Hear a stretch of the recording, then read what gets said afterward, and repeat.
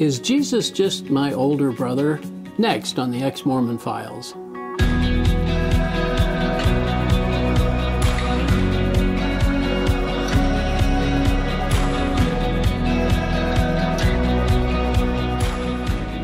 Hi, welcome to another episode of the Ex-Mormon Files. I'm your host, Bishop Earl, and I appreciate you joining with us. And today we have Carrie Rule. Yes. That's a great name. Hi, thank you. And is that, what nationality is that? Irish. Is it? Mm-hmm. Yep. Anyway, Carrie's here to share her story, and it's just fascinating. I'm just really pleased that you'd come and share. And so tell us, where were you born and what's your background a little bit? I was born here in Salt Lake. Were you? Mm-hmm. Went to school here and everything? Yep. Been here forever. Yeah. And attended school and seminary all 4 years. Where'd you go to high school? Murray. Did you? Murray High School. Yeah. Yeah. And seminary, you say? Mm-hmm. Yeah. Active in the church, I guess. I was active. Born in the covenant? Nope. We ended up going to the temple. My folks went to the temple. I was probably 8. Oh. And we went through then. Got sealed, huh? Yeah, and got sealed. So you were, and that's about the time you were baptized too, I guess. Yeah, it couldn't have been too far. Yeah. I guess. Yeah. So.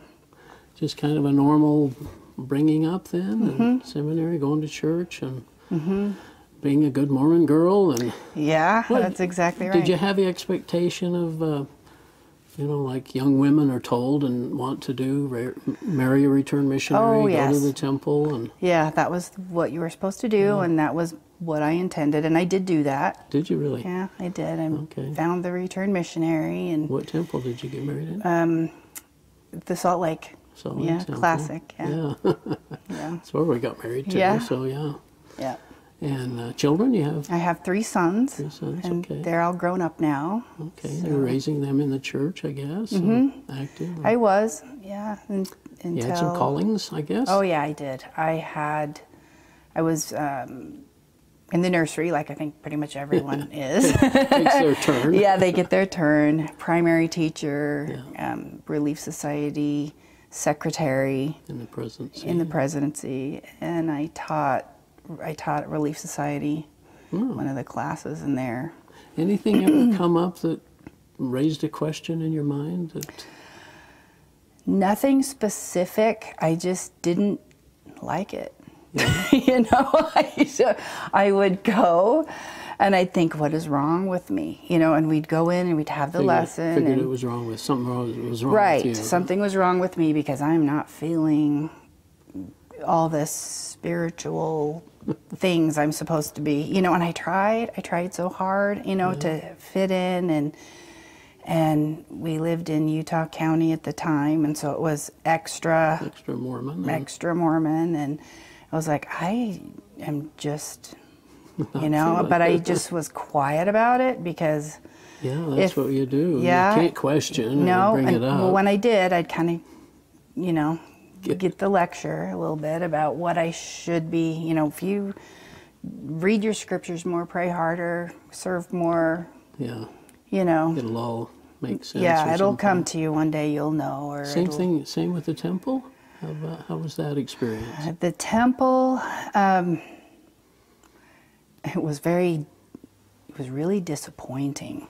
Was it? Yeah, when I went through, because you have this idea that it's going to be this fantastic spiritual experience, and I remember going through it and thinking, this is really weird, not at all, what I had thought.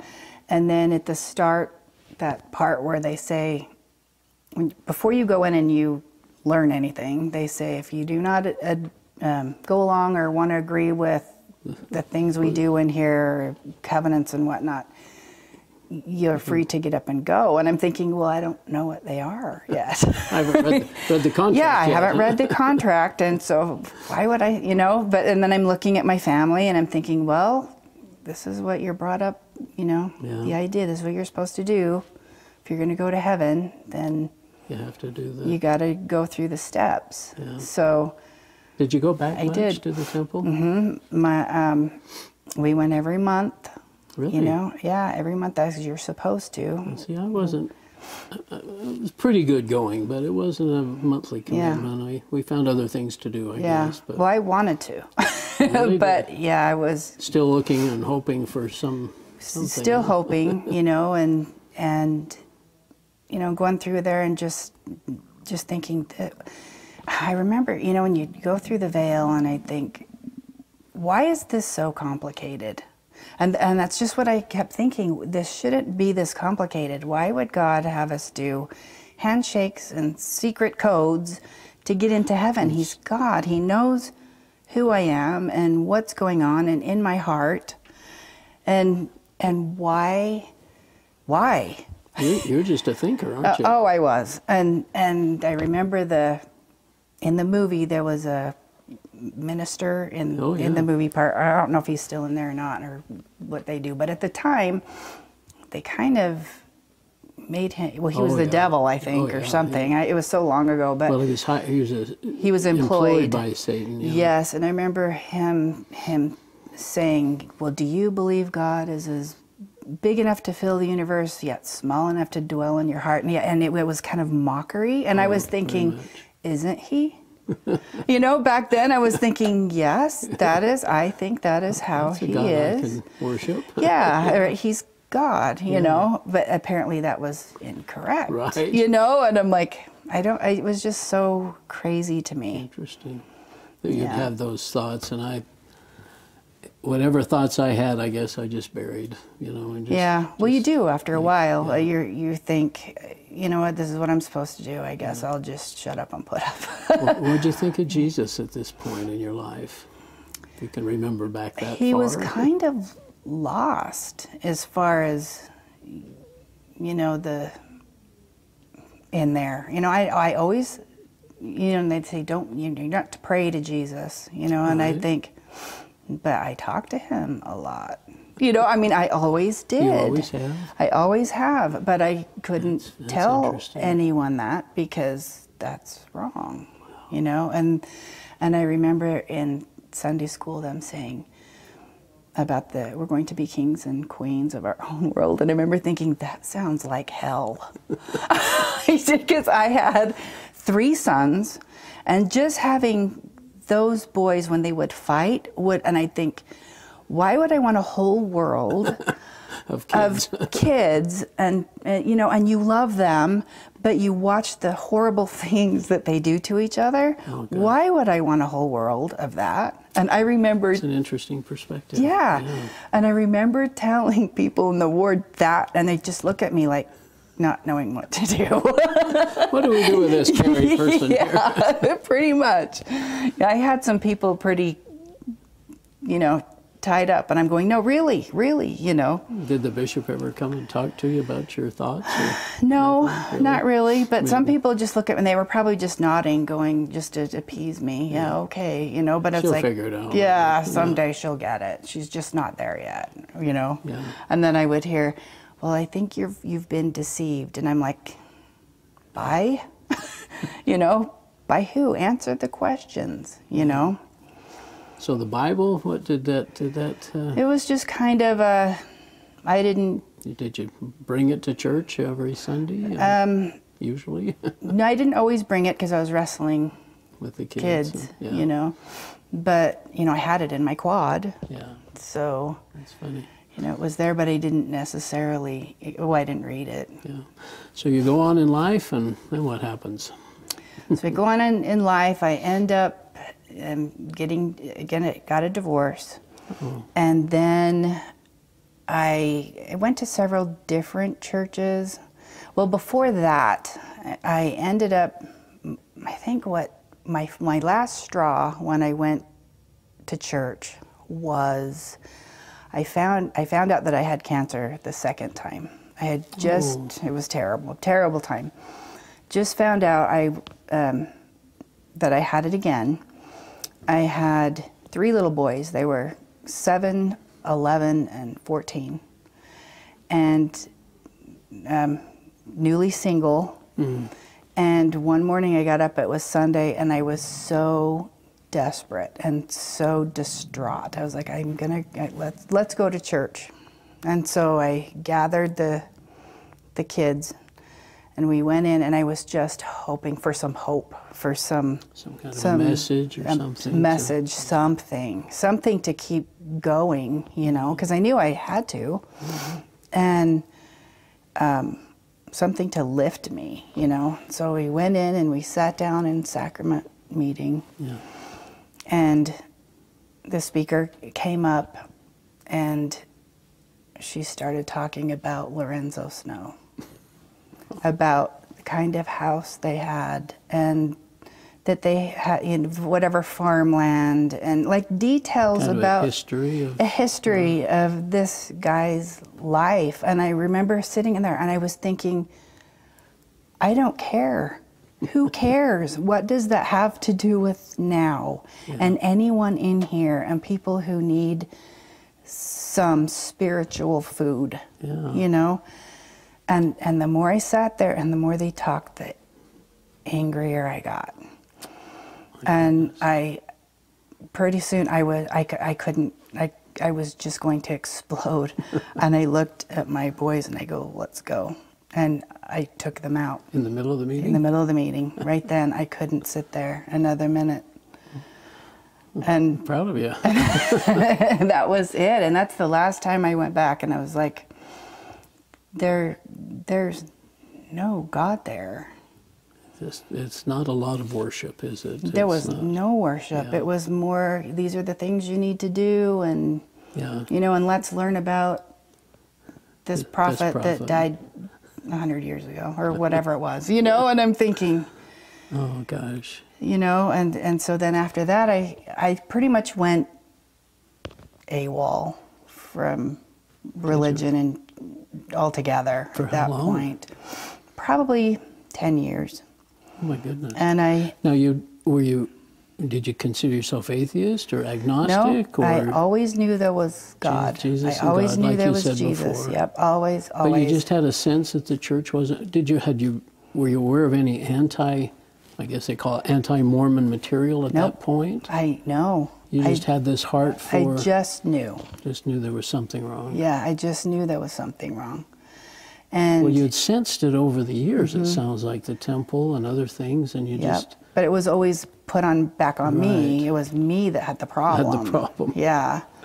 And so then finally I just started reading. I found Sean McCraney on like years, and I'd be working, and I worked at home, so I'd have him on the TV and I'd be watching him. I think that's not true. That's not true. Well, isn't it fascinating, those people that would call in to the show, and I could hear myself be that person on the phone, challenging him. Yeah.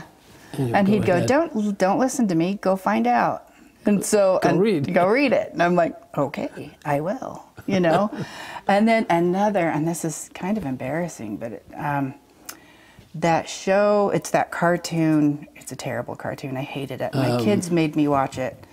I know. The one episode. Do you know which one I'm talking about? The little short kids. Yes, little short kids. What are they called? Kenny was in it. Yeah. Anyway, they had the Mormon one. Yeah. And I watched that, and that's the first time I learned about the rocks in the hat. Is it really? It was. I was like, that's not right. That is so funny. South Park. You're right. You're right. And I was like, that's not true, guys. And I mean, they're laughing, and I'm laughing because it's funny, but I'm like, that's not right. You're watching it with the kids? Yeah, my sons were like, Carrie, Mom, you've got to watch this, you know? And so... Now, they're older now because it's 10 years later, or several years later. Yeah, they were teenagers, you know, at the time. But that's when... and you started looking? Oh, yeah. And just the perception of on that show, and I'm like, oh my gosh, it's, you know... It was just crazy. So that... Funny how God works, isn't it? Right? Yeah. And so it still makes me laugh. And my sons, we still laugh about some stuff on there. But that was my first Rock in the Hat experience. And so then I just started looking and looking. What else is there? And and if that's true, what? And then I found that all the different versions of the first vision. Didn't know about that. I didn't either. Didn't know Joseph Smith and I mean, polygamy I just kind of knew about, and I just pushed it aside. It was like, that's what we don't know details, but it's kind of, well, it's in our history. Yeah, it's what they did. Brigham Young did it, but... Yeah. But the 11 women that he married, that were already married. Crazy. And the 12-year-olds, and... Or maybe 14. Or 14, or whatever. But still doesn't matter. Yeah. Be in jail now. Right. He and Warren would be roomies. So he couldn't be a principal or a school teacher. That's for sure. And... Let alone a prophet, right? Right. And it's like, that's not a prophet of God. That's, And then learning about high priest, and that Jesus Christ was the only high priest. And things that we'd never ever thought about. Now, did this draw you to a church, or did you had you? Then I started going to different churches. Did you? And I probably went to 5 or 10 different churches. What did you sense from your visits there? They were just so different, and it was funny because I remember way back when I was active, and driving by and seeing people come out of a Christian church, and they were all in their jeans and thinking, oh my gosh, and being that judgmental person, thinking that's just lazy, why would you, and now I go to a church, I go to Hope Church, and wear jeans, and you're nice but jeans, you're there because you want to be there. Exactly. You're there because you want to be there, and you're there and you're fed. To worship. And yes. Isn't it joyful? Yes. It gives me goosebumps thinking, because it's like I go and And the music? And the music. I can't sing anyway, but I could sometimes mouth the words, but I just start crying. So I'm like, I'll just listen. Yeah. I'll listen and I'll read. But it's so different, and so it's so different. joyful. Yeah, and it's joyful. And it's a relationship that you now have with Jesus that, I don't know, for some reason, and my temple experience was that, it just so distant from him. He was just kind of a footnote in the temple, and never, he started out talking about him being our older brother.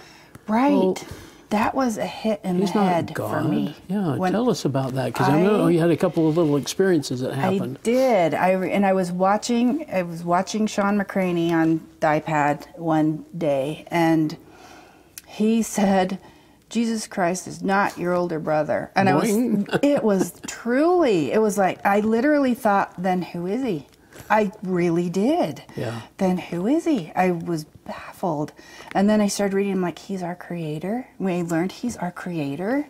And then you ran across the Hinckley thing. Oh, and the Hinckley thing, yes. I started watching. This was soon after, right? Yeah, it was probably within a few months or so, because I was just reading everything I could find.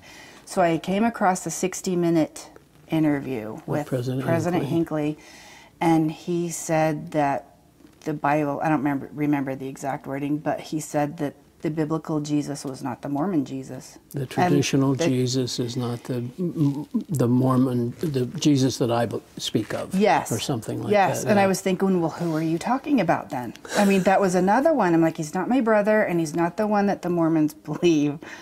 And so that was a whole... but yet I was excited at the same time. Yeah. Because it was like, it wasn't me. That is why. I think that's true. You see, it's not me. Yeah. There was something wrong with the whole system. Yes, it was here. that. Yeah. Everything. And something, Jesus telling me, this is not it. And I knew it was not correct, but I didn't know what to do with that. Yeah. Didn't know how to... And then starting getting to be fed at church and so on. Yes, really was learning about grace and the veil. I didn't know about the law.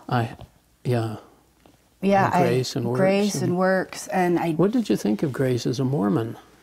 I had to do everything. I still remember in Jesus seminary. Does the last little bit. And I remember in seminary, the teacher drawing the ladder on the board, and he says, you do everything you can do, and you're climbing the ladder to heaven. He's making it sound wonderful. No Jesus. Until, and then you die, and then Jesus comes down and makes up the rest. Yeah. And that's what I thought of grace. Yeah. And then when I learned, no, it's a free gift given free. And you can know that if I die today, I'm going directly to heaven. That's confident, isn't it? Yeah, and I didn't have to pay. Not that that's, Jesus loves a cheerful giver. I have no problem with that. That's great. Right. But do good works good because works, yes, we love. And I do good works because I want to, not because I'm afraid not to do them. I do them because I want to do them. Isn't it interesting that I never had that concept of Jesus' righteousness? Is what makes me even able to come before God. Right. It's what Jesus did for me and his righteousness that gives me that opportunity. That's right. And so did you start getting into the Bible then? And yeah, I started getting into the Bible when I learned about the veil. As like the veil was rent.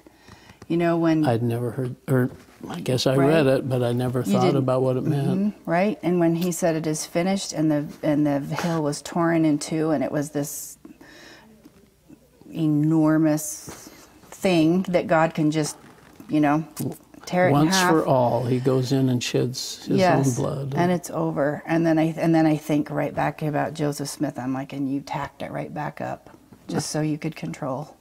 That's right. He did. Yeah. It's all man-made. All man-made. And that's what I would think when I'd be in the temple. I would think this seems so man-made. Did you know any of the Masonic relationship at that point? I didn't know what any of that was, but I just thought, why are we doing this? Why would God?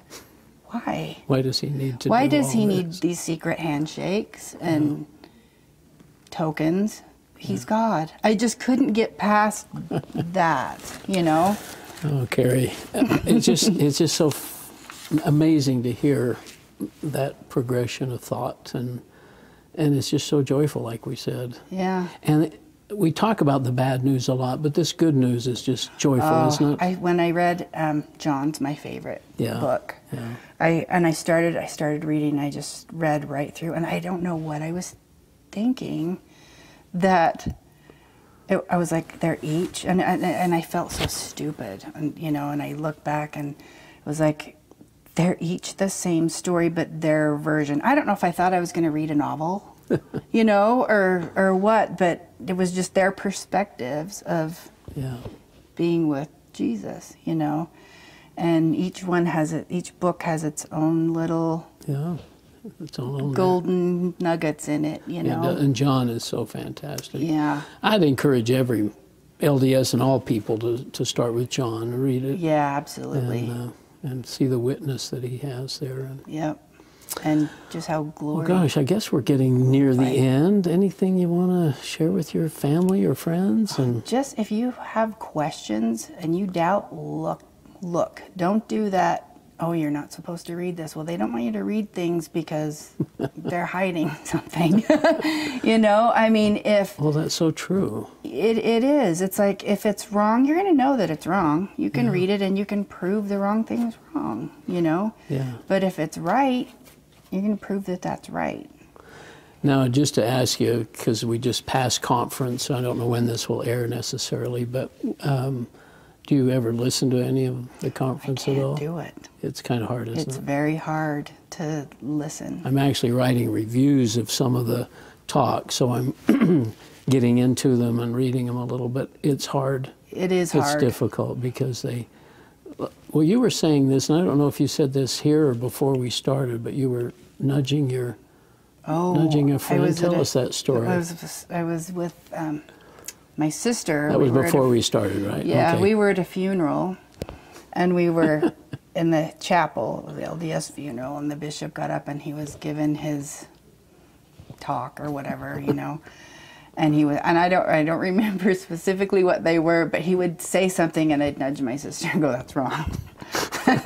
And he'd say something else. That's not right. That's what I'd say. I'd nudge him. I'm like, "That's not right either." And then he'd say something. I'd go, "That's right." When he said something right, I'd say, "That's okay." Credit for it. But everything was like, "That's wrong. That's wrong." And she's like, "Will you stop it?" Because we were in the church. And as a Mormon, you probably, years before, you probably would have just sat there and in the glow of the moment. Yeah, of like, oh. This feels so good. Yeah, and it's like, now it's like, nope, that's wrong.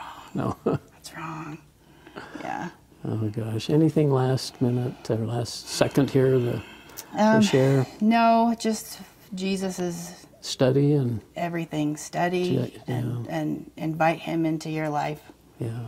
And that he's all that matters. Did you ever say Jesus much as a Mormon? Not to myself, yes. Did you? But not you usually in said Savior, Redeemer. Savior, yeah. The Lord. Or Heavenly Father. Yeah, you know, a lot Heavenly Father. A lot Heavenly Father. And now Jesus is the guy, he's the main guy. Well, it's a personal relationship now that we just don't have as Mormons. And but I'm proud of you to be able to make that transition, because so many don't. And once you find it, you can't go back. Yeah. Alrighty. Guess that's it, huh? Thanks for having me. Oh, my pleasure, and thanks so much for sharing your story. We'll see you next time here on the Ex-Mormon Files.